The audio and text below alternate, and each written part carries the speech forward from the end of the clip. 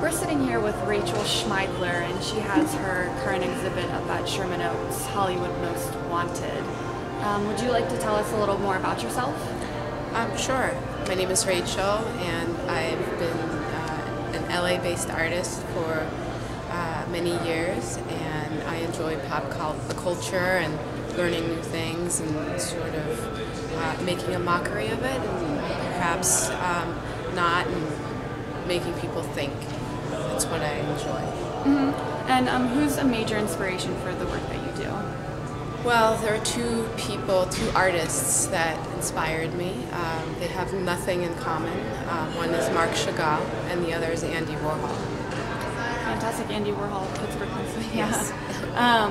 Why don't you tell us a little more about the collection that you have up at Sherman Oaks right now? It's a collection of a variety of mug shots based from different historical periods. We have Martin Luther King, and that's one historical period. We have Bugsy Siegel, which is another.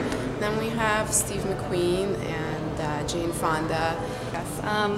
Well, how about, what do you hope when our guests are walking through our hallways? What do you hope that the guests take away from the art that you have on display? Well, initially it's just to be entertained. The exhibit is at a movie theater, so people expect to be entertained, hope to be entertained, and art can also be a platform for that. So that's my number one hope. Art can be fun. It's also, in my mind, has to be thought-provoking. And even though it's funny to look at and possibly shocking for some people, there's more to it than just being entertained. There's a story behind it. There's a historical time period that a subject or a mugshot comes from, and there's a story behind it, and that's what I like. Fantastic. And just for fun, being that we are ArcLight Cinemas, what do you love most about going to see movies? Of course, to be entertained and to have fun and to learn new things.